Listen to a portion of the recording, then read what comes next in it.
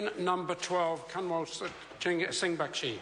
Thank you, Mr. Speaker, and my question is to the Minister of Internal Affairs and asked, what recent announcements has he made about reducing unnecessary red tape under the Gambling Act 2003? Honourable Chris Tremaine. Thank you, Mr. Speaker. This week I announced that the government is considering changes to regulations around spot prize draws. I've released a consultation document which includes a proposal that spot prize draws at these events should not be classified as gambling. This would mean event organisers do not need to apply for a licence to run spot prizes and can focus on their events rather than red tape. Order. Supplementary question, Kanwaljit Singh Bakshi. Supplementary to the Minister. Why are the changes to the current regulation necessary? Mr. Speaker. Honourable Chris Tremaine.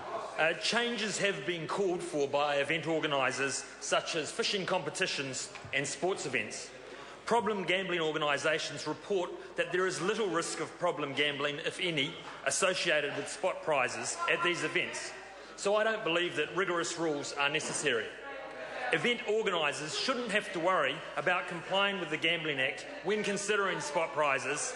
They should be able to get on with providing fun activities for families and for their communities. That concludes questions for oral answer. Point of order, Jami-Lee Ross. I seek leave for the votes of Honourable John Banks and Honourable Peter Dunn against the amendment in the name of Right Honourable Winston Peters on the second reading of the Definition of Marriage Amendment Bill to be recorded in the journals of the House of Representatives. Is there any objection to that course of action? There is none. The result will be recorded as ayes 33, noes 85.